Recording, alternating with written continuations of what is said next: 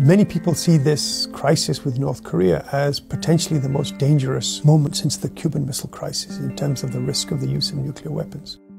My name is Zia Mian. I'm a physicist and researcher at Princeton University's program on science and global security.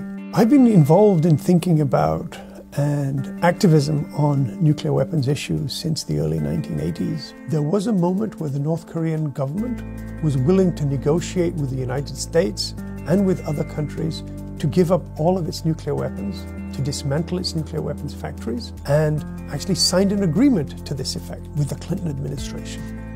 We could have built on that moment, that political possibility. What happened instead was that the United States got the Bush administration, and George Bush made his famous speech in which he listed North Korea and Iran and Iraq as the axis of evil. The invasion of Iraq convinced the North Koreans that the United States was no longer interested in a possible peace treaty and good relations, but actually wanted to destroy regimes that it saw as threats. The Iraq War they saw as proof of where the United States policy was going, and that's when you saw the acceleration by the North Koreans of their nuclear weapons program. It's very hard to see how a military dictatorship of the kind that rules North Korea, whose entire legitimacy is based on its willingness to defy the United States, is going to back down in this kind of situation.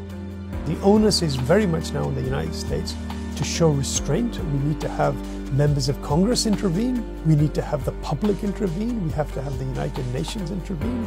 The Europeans, the Chinese, as many people as possible need to speak up and say, we do not want this war, and we think that the United States and North Korea need to back off, stop issuing threats, and commit themselves to a peaceful and diplomatic resolution of this conflict. Because if democracies give up on the idea that we need to be able to find ways of living with each other, of talking to each other, of finding mutual common interests that tie us together in relations of reciprocity and mutual benefit, all you have left then is tribalism and conflict where the other is always a threat and a potential enemy.